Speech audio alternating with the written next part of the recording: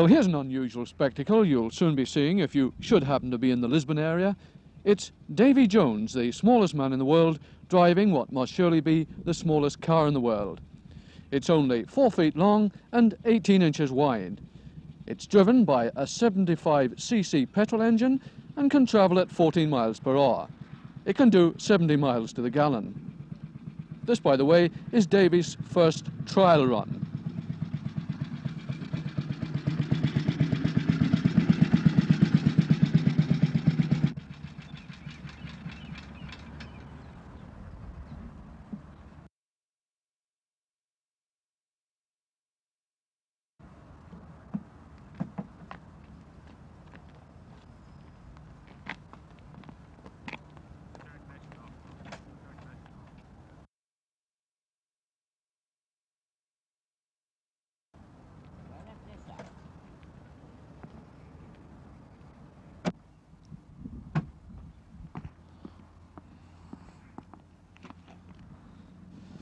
Well, Davy, I think the best thing I can do here is sit down. Yes, sure will.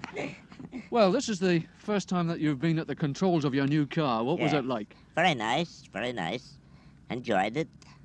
I believe that even this car is too big for you. Is that right? Yes, it is. What did you have to get done to Well, it? I had to get the modifications off, bringing the clutch up to me, the foot brake and the handbrake. That was all remodeled for me, and everything's quite all right. On the pull-up start, I'll have to get it shortened. It's a bit long at the moment. Yes, at the moment. That's the only thing about it. How much did the car cost? It costs £125. That's pretty cheap when you think of Yes. the bigger cars, how much they cost. Yes, a real Jaguar costs $1,850. Well, you see, I get mine in small doses. This is one of the advantages of being small. Oh, yes, definitely. Tell me, Davy, apart from trying to get a car which is small enough for you to drive, what are the other disadvantages of being... how tall are you? 2'2". What are the other disadvantages? Well, I can't go to a football match. And I can't go into crowds, or I can't be in a queue for anything, because they fall over me. They don't see me. What happens to you when you go to the post office, for instance? Well, I go to the counter, knock it, step back and say I want a stamp. And what about when you go into the pub? Well, I don't stand at the bar, I go behind the bar. That's the advantage I have over the big men. I can draw my own pint. Because you can always sit on the counter as well. Yeah, sit on the pint tumbler, oh yes. What about when you're in the home? You must come up against a great number of difficulties. Oh yes, I do. I come on, such as having little step ladders to take me up onto the big cupboards and things. But I have got a little chair and a little table that I use when I'm on my own. When I have visitors, I have to use the big furniture. Davy, you've been in show business all your life, and you've obviously met some very famous people. Yes, quite a few. I met Guy Newell, the star of the Ghost Train. I met Rita Hayworth and Doris Day, and also a few other ones, the famous Jack Doyle. Tell me the story about Jack Doyle. Oh, yes. That's the time he come to Lisbon. Well, a friend of mine had a hotel called the Railway Hotel, and he asked me to come and see Jack Doyle, for he didn't believe there was a man as small as I. So he'd come to the hotel.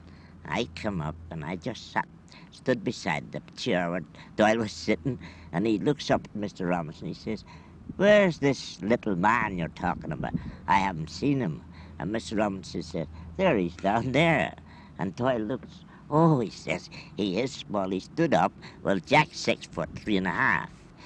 So we went into the bar, and I made him put me on the top of the counter, put the pint tumbler, and I sat on it. Yes. And he had to laugh at that, of course.